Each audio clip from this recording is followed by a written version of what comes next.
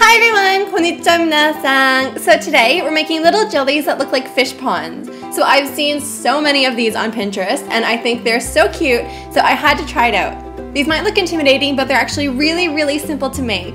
So let's get started.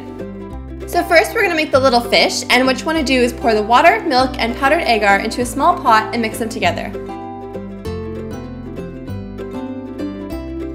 Bring it to a boil, and then bring it down to low heat and simmer for 1 to 2 minutes. Turn off the heat and allow it to slightly cool in the pot. Divide the mixture into 2 small containers. Color 1/2 of the milk red with food coloring, and then drop small droplets of the red milk into the white milk, and gently swirl it around to create a marble effect.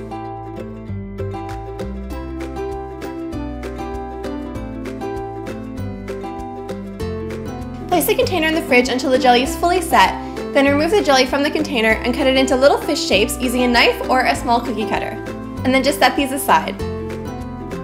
So now we're going to make the base of the pond, and what you want to do is pour the water and agar into a pot and mix it together. Set it to high heat and dissolve the agar as the water heats up. When it reaches a boil, bring the heat down to low and simmer for 3 to 4 minutes. Then add and completely dissolve the sugar and matcha powder. Pour the majority of the jelly into a 7 by 4 inch container, and then pour the remaining 2 tablespoons or so into a small dish.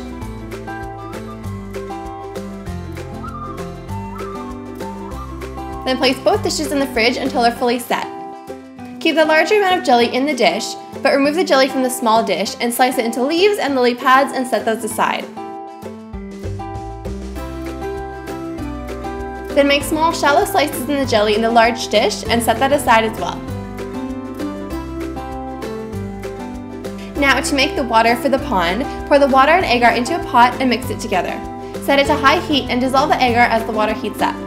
Then like before, when it reaches a boil, bring the heat down to low and simmer for 3 to 4 minutes. Then after simmering, add and completely dissolve some sugar, mizuame, and umeshu.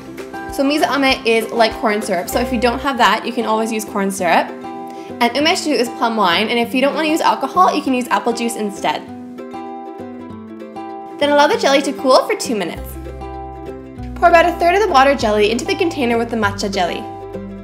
Arrange some drained and rinsed beans inside the container to look like stones on the bottom of the pond.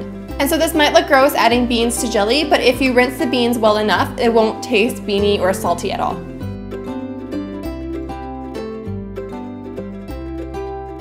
Then when the jelly is almost set, about 3 to 5 minutes later, pour in another 1/3 of the jelly.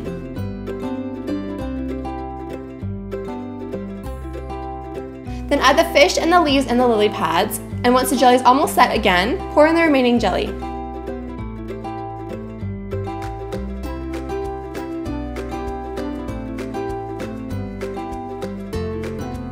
Place the jelly in the fridge until it's completely set for about 20 minutes. Then carefully slide the jelly out of the container and slice it into as many slices as you like, and you are done! So thank you guys so much for watching. Tomorrow's the last day of Nature Theme Week, and we're making something that would look very at home in a forest. So I love you all so much, and I will see you tomorrow. Bye!